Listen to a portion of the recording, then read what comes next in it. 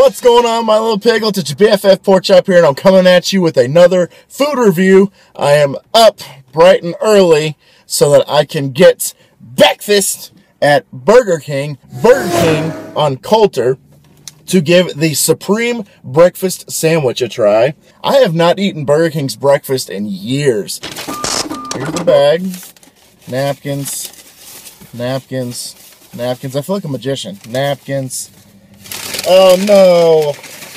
The hash browns spilt. Oh, getting all over the place. There we go. You got your hash browns, and I dropped two of them. Wow!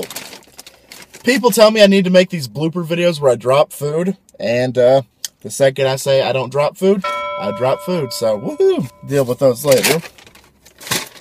The sandwich, and then it came with my choice of a coffee, orange juice, white milk, chocolate milk, or a soft drink, I believe. So I got chocolate milk. Alright, so here's the sandwich.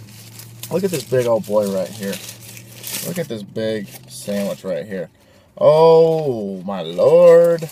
Now, on this sandwich, it's obviously a bun. Well, if I can get this thing off.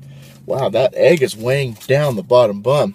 There's 2 sausage patties, bacon on top with some cheese, as well as some egg on the bottom on a long bun.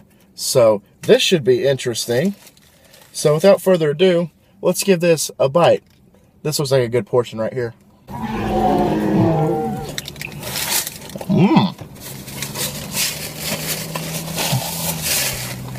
Breakfast on a bun, the Burger King edition. My return to Burger King for breakfast is not in shame. This is amazing. Way to go, Burger King. The crunch of the bacon, as well as the flavor of the bacon mixed with the sausage and the cheese and the egg. This is breakfast heaven right here. They should have just called this happiness on a long toasted bun, even though that'd be kind of long. That's a long title for food. I regret not getting this with grape jelly. This with grape jelly would be nirvana. Let's have a little bit of the chocolate milk.